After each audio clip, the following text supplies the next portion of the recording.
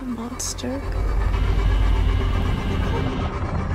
There's something in the house. It's in your head, under the bed, inside. It must come out.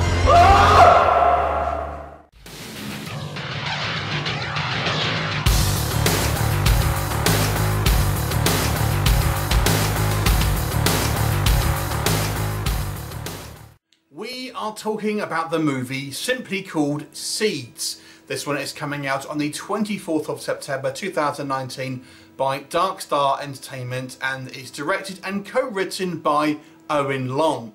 Now this is I guess you want to call it a psychological body horror to a certain degree. So the story focuses on this kind of middle-aged guy, and he is kind of returned to this kind of ancestral home.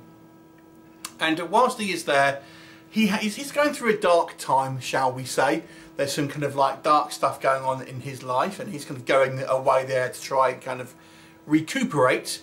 However, his brother calls upon him to ask him for some help, as he has kind of split up from his wife and wants to try and get back with her. And he is asked to look after the brother's two children, this kind of young boy, and I'm assuming a teenage girl, although she's actually played by a 30-year-old woman. So, you know, there you go. And then this kind of obviously puts pressure on him now. These kind of the relationship with his niece and nephew are, you know, it's interesting. Let's just say there is some incestual stuff going on here. A little bit Lolita, if you know what I mean.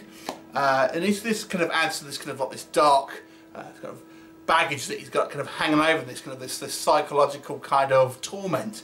Now, add to this, you've got this kind of this creature that may or may not be real. This kind of like this thing that is potentially influencing him. But is it real? You have to watch the movie to find out, or is it just type of you know, a figment of his imagination as a result of his sort of psychosis? Well, there you go. That's the kind of the whole hook of the movie. I guess you'll have to watch it to find out, because I ain't going to tell you. But anyway, so let's discuss Seeds. So this is a kind of art house, I would say, to a certain degree, an art house horror film. It's very much a kind of a psychological horror film. So lots of kind of like, you know, highbrow ideas here. Lots of kind of like abstract kind of cameras and kind of like, you know, things that are kind of meant to show the kind of the mental anguish that our main sort of character is going through. So what you are seeing on screen is, you know, is sometimes hard to determine, is it real or is it not? So it kind of makes it certainly have a very kind of unique flavour. So, you know, I would best describe this as a kind of a psychological creature feature meets Lolita. It's kind of like a very kind of like somewhat of a kind of bizarre film in a lot of ways. So kudos for having a film that's kind of somewhat out there, but it's not kind of like psychedelic trippy or anything like that, but it just has layers of kind of psychological complexness to it, I suppose, to a certain degree.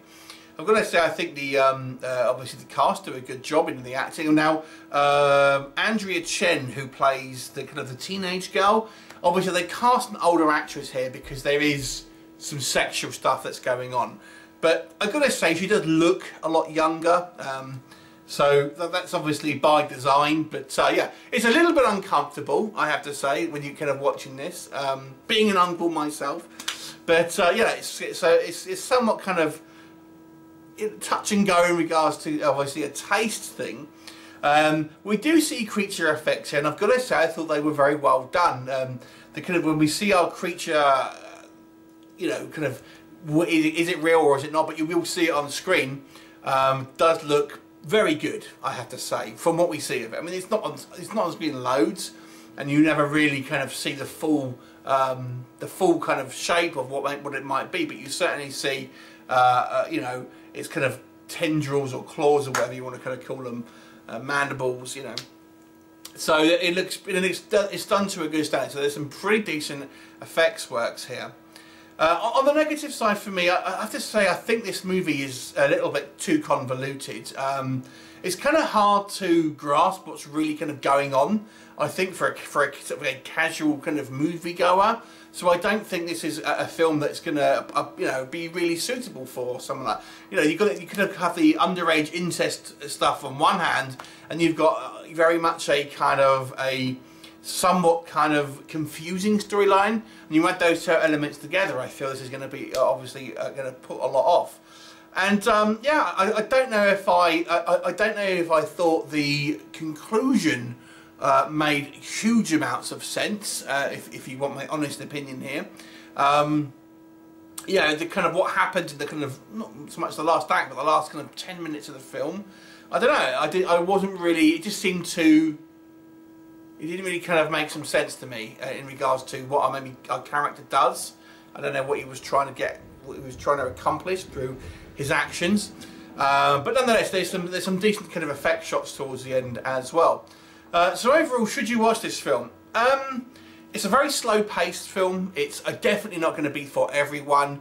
If you'd like more of a dramatic kind of like, less of a horror film, a dramatic thriller, but with kind of horror elements, and certainly one that I feel may make you uncomfortable, but not maybe through horror elements, then you may want to check it out. But it's well made, I think it's well shot, I think it's well acted, and the storyline is somewhat original, although I don't think it completely succeeds. So I'll give this one an above average score of 6 out of 10. Have you seen it? What did you think of it? Leave me a comment and I shall look forward to seeing you next time. Bye.